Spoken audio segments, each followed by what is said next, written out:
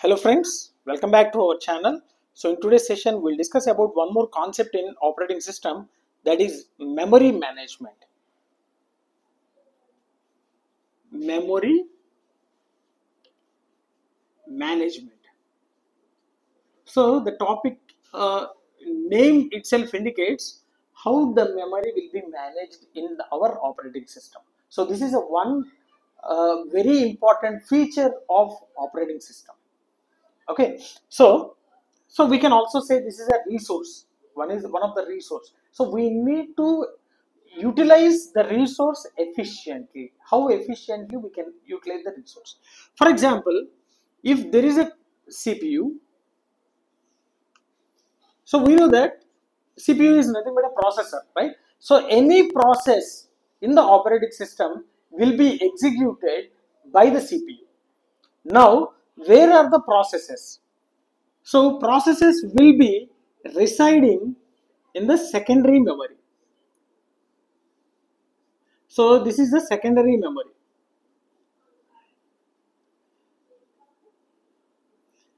So from the secondary memory, so here the processes will be residing.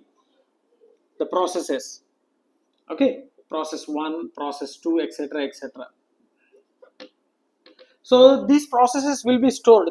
The files, simply we can say the files will be stored in the secondary memory, and the CPU can be getting the files from the main memory. That means CPU can execute the instructions only from the main memory. So what we have to do, so whenever a process wants to get executed, that process will be retrieved to the main memory. So this is the main memory. So this process will be retrieved to the main memory, so that the CPU can be accessing the processes from the main memory, and it will be executed, and those processes will be executed. Now see, this we can call it as a RAM. Okay, RAM. So whenever there is a power off, automatically whatever the information stored in this main memory, that will be erased. But secondary memory, so if even though there is a power off, the data which will be available in the secondary memory will be safe. So only the CPU will be executing the processes which are available in the main memory. So immediately whatever the process wants to be get executed, that will be copied to the main memory. So everything will be taken care by the CPU. Okay, everything will be taken care by the CPU. CPU is nothing but a process. Okay, and in the CPU there will be one more memory. Okay, so this memory we call them as a registers, very small size. Registers will be very small size, and in between the main memory there is a one more memory called cache memory.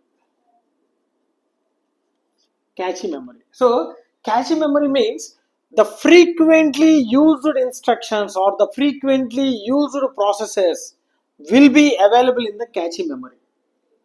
Okay, so this cache memory will be in between main memory and the CPU. So the accessing will be somewhat speed than the main memory. Okay, so it will be loading into the cache memory, from the cache memory CPU. So here the hierarchy is, whenever the process wants to be get executed, first the CPU will be checking that process whether it is available in the registers or not, because these registers are inside the CPU only. Those registers are designed inside inside the CPU only, right? So first it will check in the registers. If not, it will check into the, so this is the first one. If not in the registers, then it will check in the cache memory. If there is no cache, if the process doesn't in the cache memory, this is the third place where it will check. If this place also there is no process available, then it will find the process in the secondary memory, and from that secondary memory it will be copied into the main memory, and directly from the main memory it will be executed. If the same process is being executed multiple times, that process will be loaded into this cache memory. So here the operating system means how efficiently this memory will be utilizing. Okay, so there will be different types of addresses, logical address and a physical address. So in order to load the data from secondary memory to the main memory, it requires some addresses and it requires some address binding also. So the complete information about the addresses, different types of addresses, address boundings and everything comes under this memory management. So how efficiently utilizing the resources. We are saying memory is one resource. Okay. Now the three criteria we need to discuss in this particular memory means the first one is size. Okay.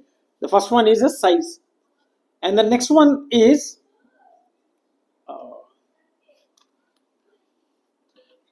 time to access or access time to access. And then the next one is cost. See, we need to use the same thing. We have seen four types of memory in this session, right? One is the registers, okay, which are very close to CPU, cache memory, main memory, and secondary memory. Coming to the size, okay, coming to the size. So I'll write here, right? Size. According to the size, see, registers are a very small in size. Mostly it will be in terms of bits only, 64 bits or 128 bits. So registers will be occupying, the size of the registers are very less. So first comes under registers. So I am writing the size low to high. Okay, low to high. The size is low for registers first. Then cache memory, which are larger than registers, but they are also very small. So cache memory. Next, coming to the main memory. So main memory will be the capacity or the size of main memory is more than cache. Okay, more than cache, but smaller than secondary memory. So the next comes under the main memory. And finally, we are having secondary memory. Secondary memory will be high when compared to the remaining. So this is low to high. This is the information from low to high. Coming to the second, time to access. Time to access. So coming to the time to access, see, registers are very close to CPU, so the access time will be very less. So it will be very speed to access the data because memory, these registers are inbuilt in the CPU. So the accessing the data from the registers will be very fast. So access time comes with the registers according to speed, based upon speed. Okay, registers are fast accessing, right? And next, cache memory, so which is in between the CPU and main memory. So the next category is cache. The time to access the data will be fast, okay, and the access time will be somewhat more when compared to the memory. And next comes with the main memory, and next comes with the secondary memory. So if any process or a file that is available in the secondary memory, the access time will be more. Okay, the access time will be more. So if the data is available in the main memory, so the access time will be better when compared to the secondary memory. And if the file is available in the cache memory, the access time will be better when compared to the main memory. And if the data is available in the registers, then that will be the very best to access the data because that is far close to the CPU. Okay, so this is about time to access time. Coming to the cost, okay, based upon the size, it will be expensive.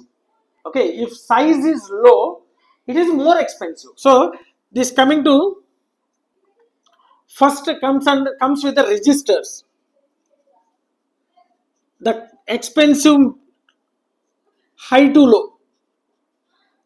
Okay, high to low, cost high to low. So registers will be very high, and then comes with the cache memory. When compared to the register, somewhat low. Next one, main memory. Main memory. So when compared to the cache, main memory is somewhat low. And the next one is secondary memory. Okay, so if you talk about the memory, we need to know about the size of the, I mean, the criteria to access based upon the size or time to access or cost. So here we have seen different categories of memories, and now from the next session we are going to discuss about how the processes will be transferred from secondary memory to the CPU. So here transferring the data from secondary memory to main memory or main memory to CPU is in terms called as a swap in and swap out. Swap in means loading, swap out means sending. So here we are going to use a different addresses, logical address and physical address. So all these things we will be discussing in our further sessions. So how efficiently we are using the memory, how efficiently we are making the process moving from secondary memory to main memory and main memory to the CPU. So once again I am saying any process will be executed only by the CPU, only through the main memory. If the process is in secondary memory, the CPU can't access the file directly from the secondary memory. The CPU can only access the file from main memory or cache or registers, right? So I'll stop here, and if you really enjoyed my session, like my session, share my session with your friends, and don't forget to subscribe to our channel. Thanks for watching. Thank you very much.